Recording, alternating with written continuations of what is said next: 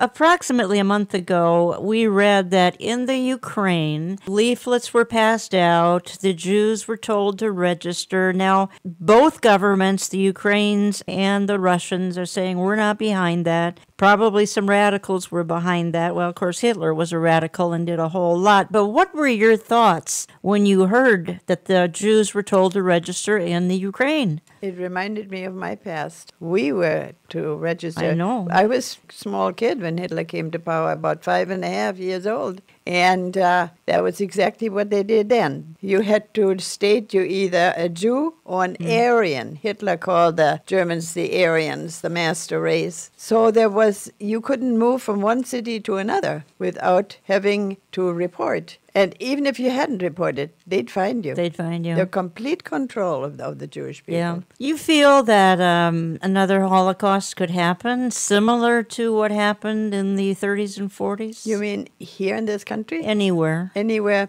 yes, because the devil is anywhere. Mm-hmm. And he's working overtime because he knows he hasn't got much time left. That is very true. We have spent time on this program talking about your testimony, and there are some new products out. We're going to talk about that have your testimony in them. We've spent time on this program talking. You helped us understand, this was a couple of months ago, what's called the Confessional Church, Yeah. which many Americans know nothing about. Well, the Confessional Lutheran Church are the ones that stick to the scriptures. Right. They're very strict, and but also they build a lot of walls around them. But anyway, they're very conservative. But however, I found out when I lived up north that many of them, not all of them, not very friendly to Israel. Sometimes they're into replacement theology, but what you and I talked about, and this is a couple months ago, the Bonhoeffer.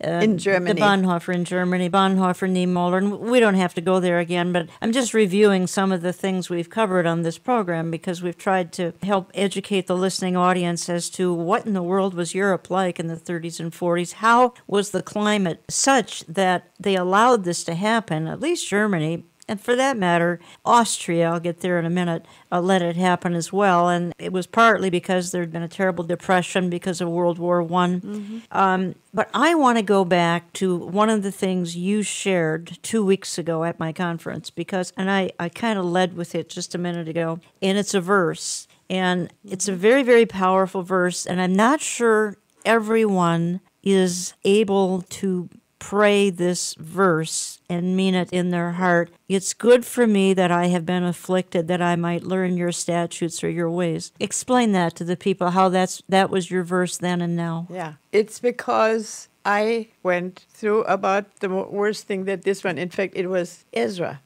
and he was on a death march. I could identify to this because I, too, have come to realize that I thank God for the 12.5 years of persecution. Physically, it has damaged me considerably. I ended up with a lot of surgeries. But what it did for me spiritually, the trust. I already had a foundation. I became a Christian when I was 7. But it brought me so much closer to God. And I always say, I wouldn't want to trade in my faith for a perfect body.